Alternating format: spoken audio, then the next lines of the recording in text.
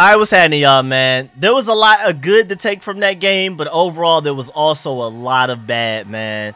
I mean, just plain and simple, I don't know what else to say than we're not clutch. And you could probably say we just straight up suck. I mean, is it time to start really evaluating this team for real, for real? Is it time to move on from Carson Wentz so we can take a good look at Sam Howell? Because you don't want to get to the draft and then not take a top quarterback, whether it be Bryce Young, C.J. Stroud, or whoever. I haven't really had a chance to really evaluate those guys to see how good I feel like they are, but I've heard a lot of hype behind them.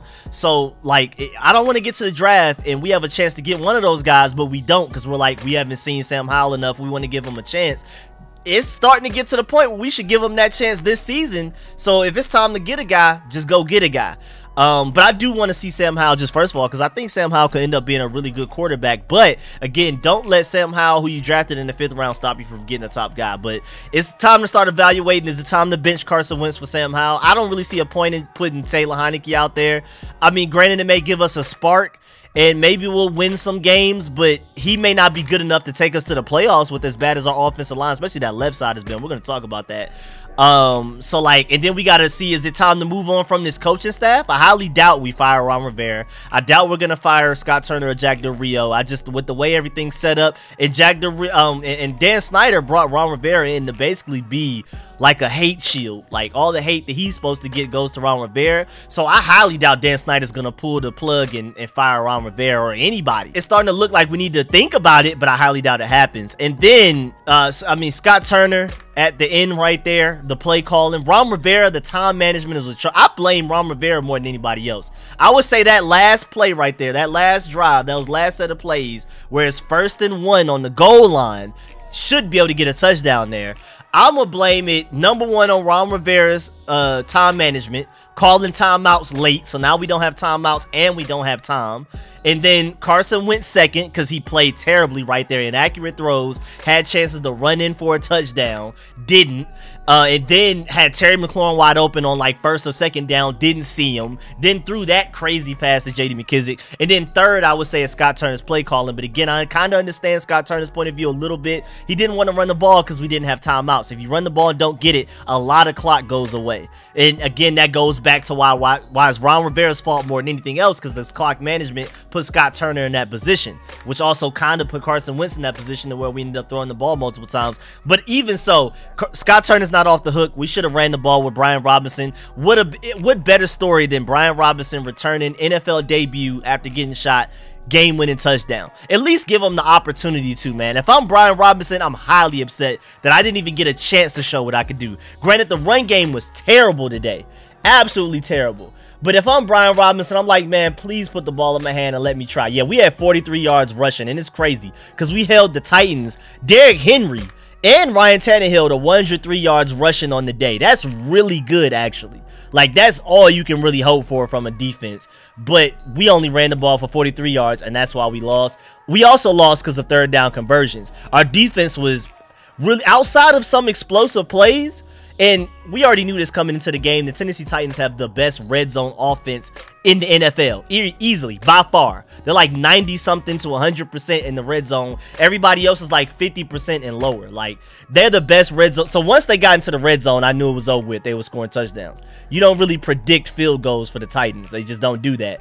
But they went 4 of 14 on 3rd downs. Our defense did pretty good at getting off the field on 3rd downs. One of our biggest weaknesses last regular season and this preseason was 3rd down defense, and we mightily improved in that category every game pretty much. But then our offense went 1 of 11 on 3rd downs, and the only 3rd down we picked up was that one shortly before, like right before we were in that 1st and 1 on the goal line situation. So we were just terrible on offense, period. But I know this was a long intro, but I was just so upset, and I just had to go ahead and vent that out. But of course, with any Rico of Street Scores game review, we're going to go position group by position group. We're going to go with the quarterbacks. We're going to go to the running backs, offensive linemen, wide receivers, everybody. Every player, everybody that contributed to the game, we're going to talk about them. I'm going to update y'all on injuries. We got to talk about William Jackson III getting benched. All of that. We're going to talk about Andrew Norwell selling the game away. Nick Martin with the low snaps. We're going to talk about every position group, defense as well, defensive line, linebackers, all of that. So y'all know how these go, but before we dive into all of that, even though we already dove into some of it, make sure y'all subscribe to the channel, hit the bell next to the subscription button so you get notification immediately. And every time I release an informative and opinionated video just like this one, man, this game really hurt, man. This game really hurt because it was right there. We made the magical comeback. It was a home game. Like I said, the storyline was literally set up for Brian Robinson to win the game, and we folded it. But yeah, man, without further ado, let's get it.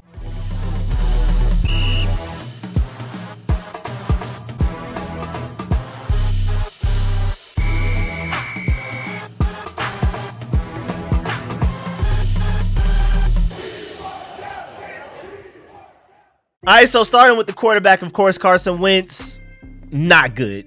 Not good, plain and simple. My main thing with him is he makes easy throws look difficult and makes the difficult throws look easy. I just don't get it.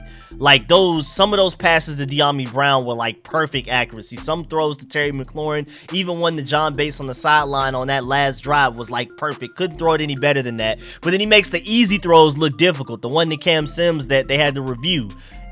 He was wide open. That should have been an easy first down, but Carson Wentz threw it funny. Granted, there was pressure in his face, but he threw it weird. He was inaccurate, and that's why that play ended up having to get reviewed, and then it wasn't a catch. They ruled it not a catch at least, even though like if they would have called catch on the field, they probably would have just left it. So the refs kind of hated there by not calling it a catch on the field because it kind of looked like one. And then, you know, it was just one of those replays where you can't overturn it either way. But it is what it is. We ended up getting the first down either way. But Carson Wentz, man, that was not good at all. Now, granted, his stats looked like they were good. I mean, he had the interception at the end of the game, but he was 25 of 38, 359 yards, and 2 touchdowns. Again, up until that point where he just threw that interception. That was his only interception of the game right there, the game losing interception. And he only got sacked 3 times for 17 yards, and he was able to run quite a bit. He scrambled for some yards today. He scrambled for 15 yards total, but some of those scrambles were really like clutch and avoided sacks and avoided negative plays and kept the drive moving.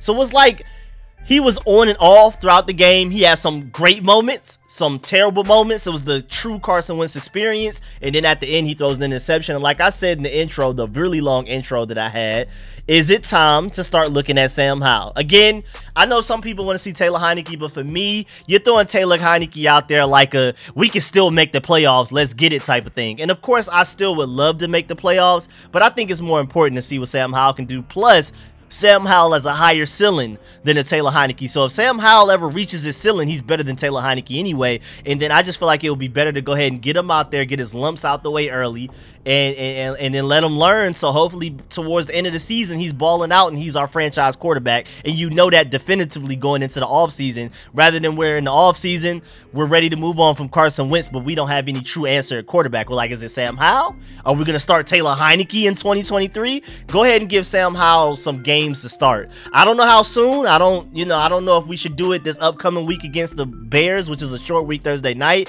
or if we should wait till the bye week to allow Sam Howell to get a good look at Sam Howell or something like that. I mean, I really don't know.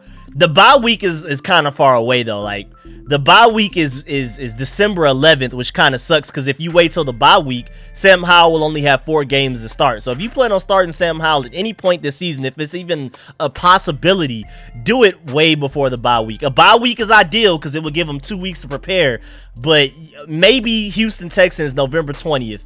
And that way he has 7 games, including a bye week in the middle to get ready. He'll have the Texans and the Falcons. Those are literally like 2 of the easiest games technically we have left on the schedule, even though with how poorly we've been playing, no game is easy. And I was saying that coming into the regular season, even though I saw us making the playoffs and competing for winning this division before we just completely suck the way we do, especially on offense right now. I even said, I mean, granted, the Falcons, the Texans, the Bears, and the Lions look like easy opponents, but that's the same thing those teams are saying about us. And so, man, I'm just not surprised that we're at this point. I'm not gonna lie. But again, if you want to start Sam Howell, go ahead and start him against the Houston Texans. That's kind of a short week because like we play the Eagles Monday night the week before that, and then we play the Texans on Sunday, so that's technically like 1 day short of a regular week. But still, go ahead and let him play against the lesser good teams, the Texans and Falcons, and see what he can do from there. And then hopefully by the time you get to the Giants game, then bye week, Giants game, and then a slew of difficult games. I mean, the Giants look like they're balling right now. So Giants by Giants, 49ers, Browns, and Cowboys is a difficult stretch. But, hey, I think it's a good chance to see what Sam Howell can do. And, again, Carson Wentz was really good at times, really bad at times. Probably wasn't bad enough to get him benched. But, again, if you're thinking about ever benching him at any point this season,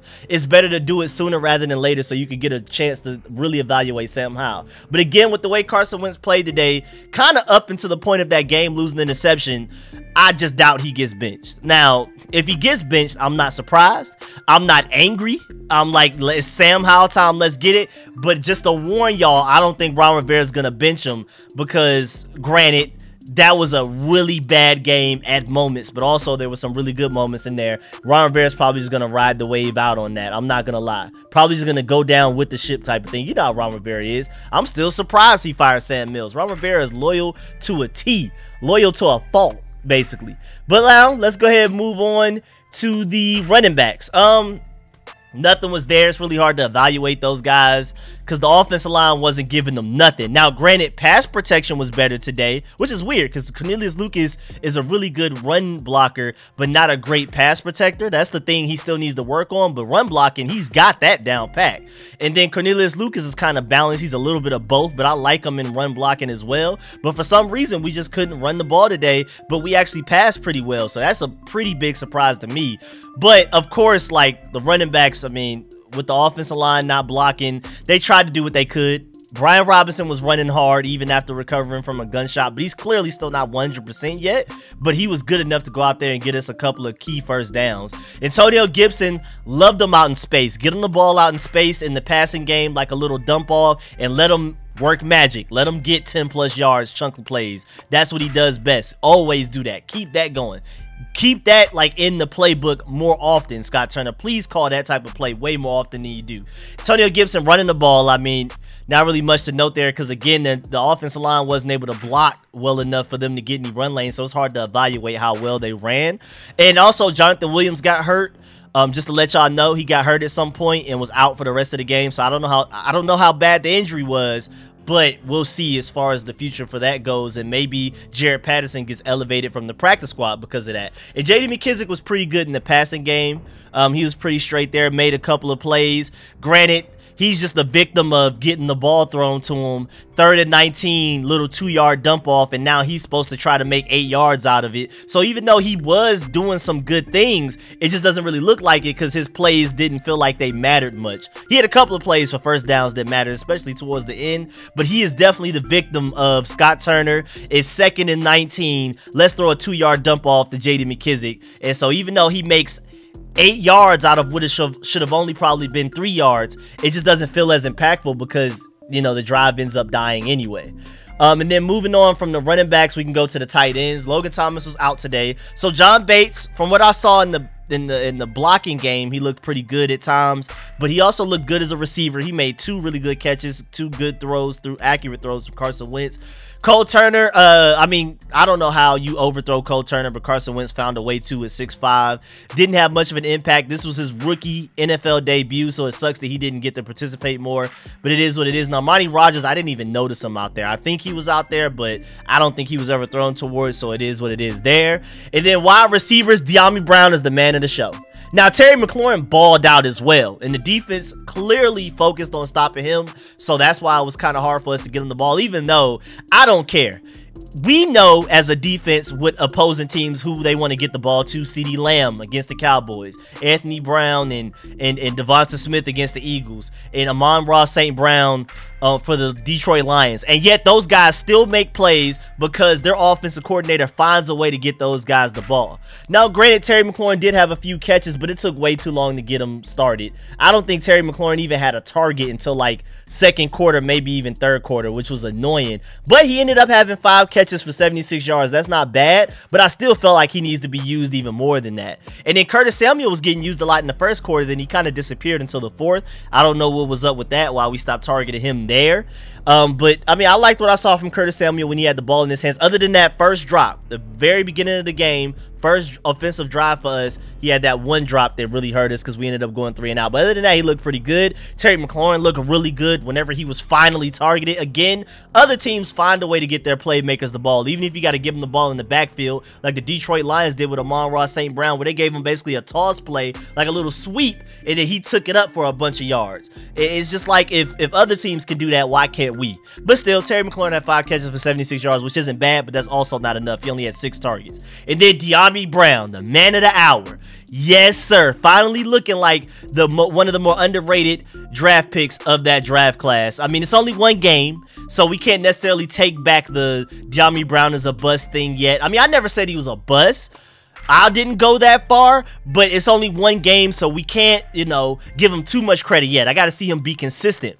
But he balled out today. We got to give him his credit. 2 receptions, 105 yards, 2 touchdowns, all big plays, longest being a 75-yarder. He got 4 targets, but, man, he made the most of those 2 big ones, man. Especially the second one was a one-handed catch. You could tell the first one still working out a little bit of nerves, a little bit of jitters. He kind of bobbled a little bit. Then the guy tackled his ankle. He almost fell a little bit. But that second catch was like, oh, yeah, I'm a 5-year vet. One-handed catch, give me that. So it just shows that, like, in the preseason, maybe he was nervous. Maybe he wasn't trying hard enough. He didn't want to throw his body out there to get hit. He was definitely playing scared. Today, he wasn't playing scared. He actually went out there and gave it his all, and he balled out. I mean, that one-handed catch was enough I needed to see. After the first play, I was still like, that's a great play, but he still bobbled it, so I'm not sure how confident he is, but this game definitely gave him the confidence to go out there and be better. And that's huge. I mean, of course, you prefer to have Jahan Dotson out there. And with Jahan Dotson, we probably score on that last drive and win the game. Because that's literally, Jahan Dotson is our best touchdown receiver.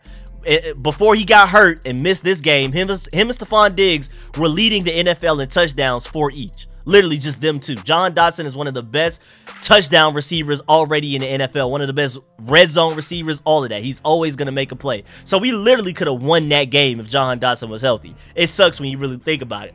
But Jahan Dotson not there. That gave Dyami Brown more opportunities. Even gave Cam Sims more opportunities. He had 2 targets, 1 catch for 7 yards. You know, Cam Sims finally targeted before the month of November. That's crazy. The fact that he had 2 targets in October is amazing. It's sad, and it sounds like I'm being sarcastic, but it's really like crazy that Cam Sims was targeted before November. It just seems like he never is. But the fact that Jahan Dotson wasn't there, that gave plenty of opportunities for Dyami Brown to go out there and gain confidence. That's the main thing I take away from this game for Dyami Brown. Now that he knows that he can get open in the NFL and make good catches and score touchdowns, now he's going to have more confidence going into practice. Like, okay, I can do it. The NFL game isn't too fast for me. I can separate, I can catch, I can make plays. So when he goes into practice every week, when he goes into film session every week, every day, every practice, he has more confidence now. And now that's going to make him a better player moving forward. So that's the main thing I take away from it. Of course, today's performance was great, but most importantly, long term, he's a more confident player leaving this game. And that's huge. Thank goodness for that. And then going to the offensive line before we move on to the defense, and this is where we were just completely terrible. This is where the problems came from right here. Starting with the center, Nick Martin, guy we signed off the street just a couple of weeks ago.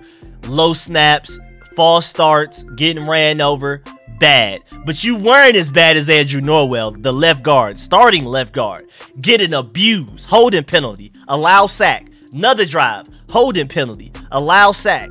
I mean, just come on. Like, Andrew Norwell was by far our worst offensive lineman today. Charles Leno was really good for the most part. He had like 1 false start, but even though that false start kind of bailed us out because Scott Turner got kind of cute, and then we ended up fumbling the ball, but Charles Leno's false start negated it. I think it was Charles Leno or Cornelius Lucas. Either one. Either way, Charles Leno played well today. Cornelius Lucas, for the most part, played well today. Played better than what we've seen from Samuel Cosmi. Now, he's not as good of a run blocker, but he's definitely a more consistent pass protector. In my opinion, again, Samuel Cosmi is far better suited for the guard position. Remember, Brandon Sheriff was technically supposed to be a tackle coming out of the draft. Moved him to guard. He was an all-pro. I literally think Samuel Cosmi can do the same thing.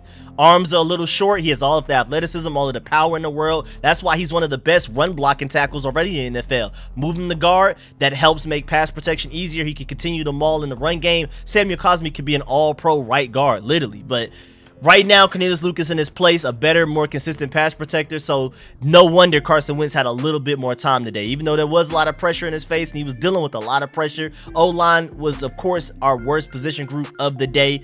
per usual so far this season, but it got better. Sadiq Charles in place of Trey Turner, way better. That was a huge upgrade. I'm so happy to see Sadiq Charles balling out and playing well. He wasn't perfect, but he definitely was better than especially a hurt Trey Turner that's been terrible. And then it was like we were focused on Trey Turner. He's been terrible. He's our worst offensive lineman. We replaced him with Sadiq Charles. Now Andrew Norwell is our worst offensive lineman. It's like we plugged up one hole from leaking, and then the other one opened up. Now we're trying to plug that one in, and I think basically all of that to say it's time to bring in Ereck Flowers. Now I know we disrespected him, and if I'm Ereck Flowers, I'm not coming back unless y'all pay me quarterback money. So I highly doubt it happens, but I think it's an idea. At least call him, like take him out to dinner, fly him in by helicopter, do what you got to do, man. Court this guy, do something to get this guy to want to come back to the Commanders, because we need him at left guard. We should have known even before this game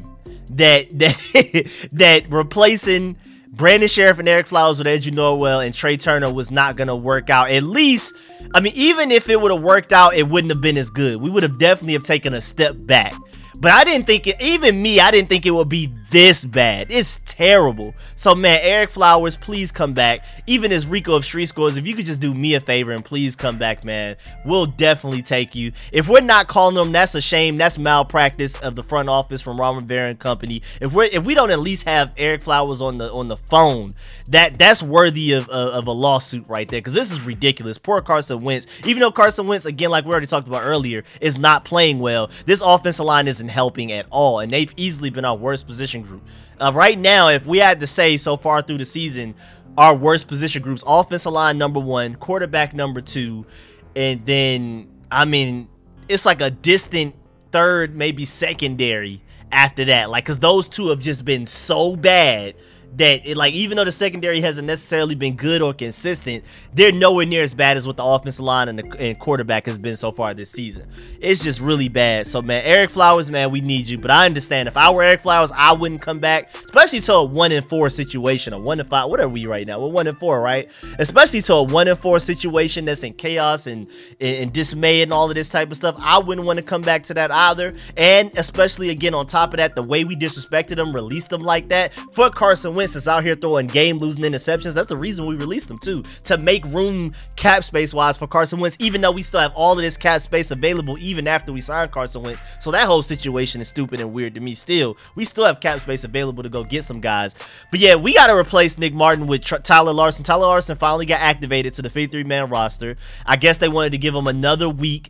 They just wanted to let him be a backup for now and not start, to give him another week to get back a little bit more healthy, because maybe he's not all the way back in football shape. But Tyler Larsen needs to be starting next week, period. Nick Martin, not terrible, but he should be a backup to Tyler Larsen easily. I've seen enough for sure. Those low snaps, the hands to the face, that kind of wasn't really a hands to the face in my opinion, but he got the flag for that.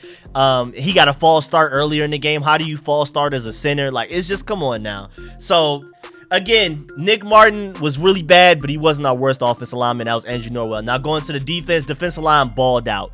Montez Sweat was a monster today. Now, it was crazy because Ryan Tannehill, the way Montez Sweat was draped over him, he still made that first down throw, and I think that eventually led to 7 points. That really sucked.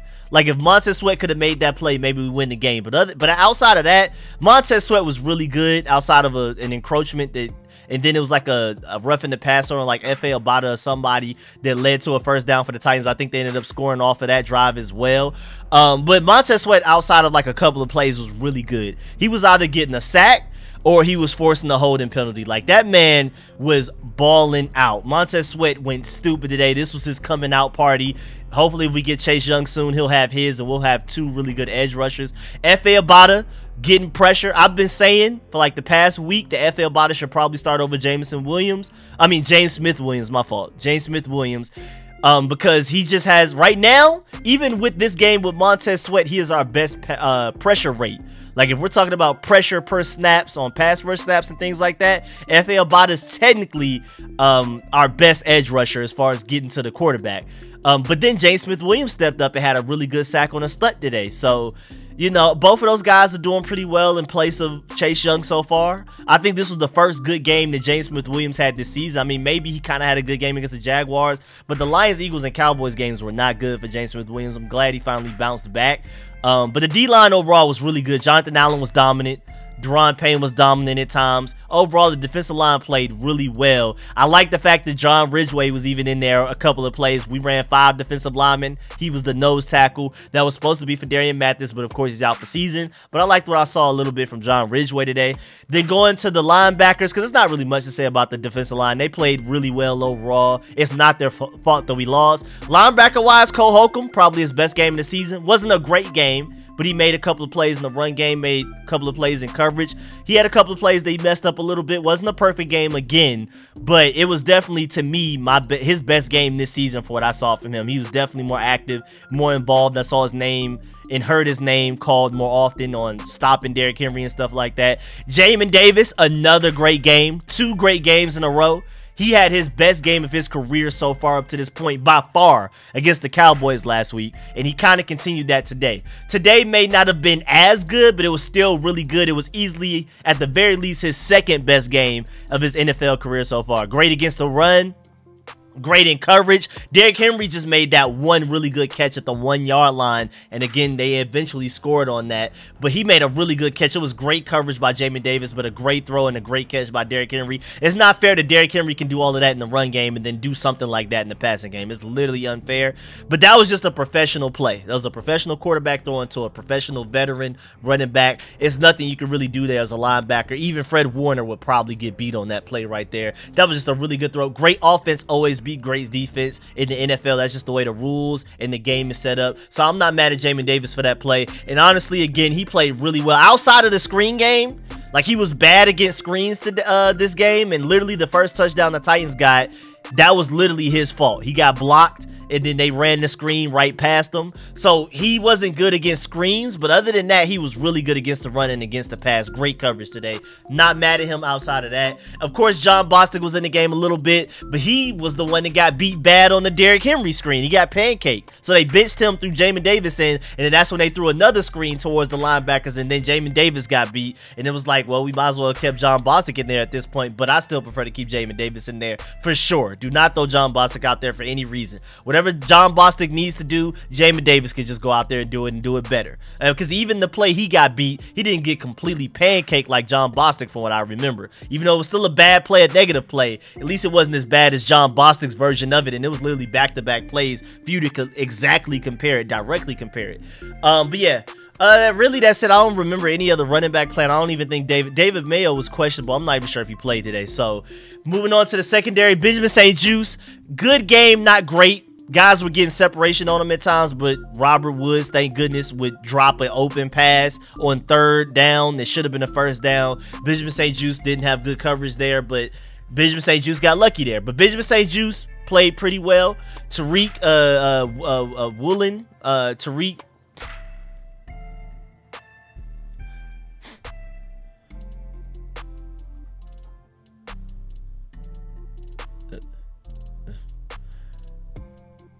Rachad Wildgoose played good. I think Tariq Castro-Fields was out there at times, because this takes me to one of the biggest points from the game. William Jackson III got benched.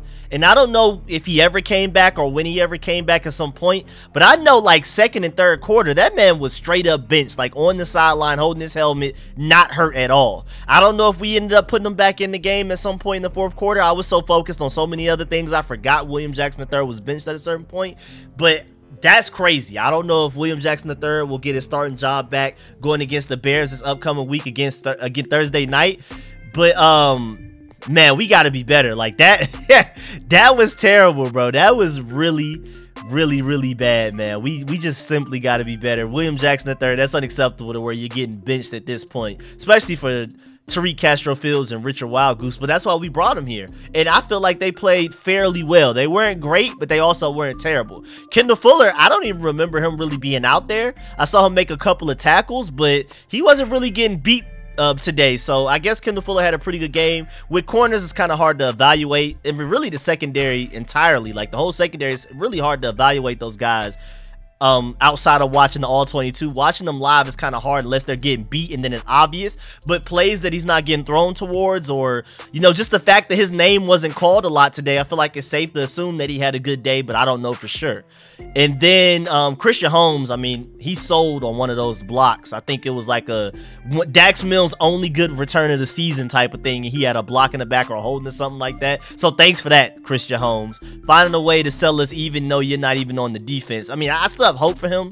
And I like Christian Holmes. I think he's going to eventually become a good corner. But that did kind of hurt us. And Dax Mills, we're going to talk about that when we get to the special teams, man, because boy, I can't believe I just remembered that. But yeah, going to the safeties, Cameron Curl played really well. I mean, he blew up a screen. I mean, offensive lineman on him, blowing up the offensive lineman like he's a defensive end, holding them back, and then making the tackle, man. Come on now. Cameron Curl doesn't get better than that.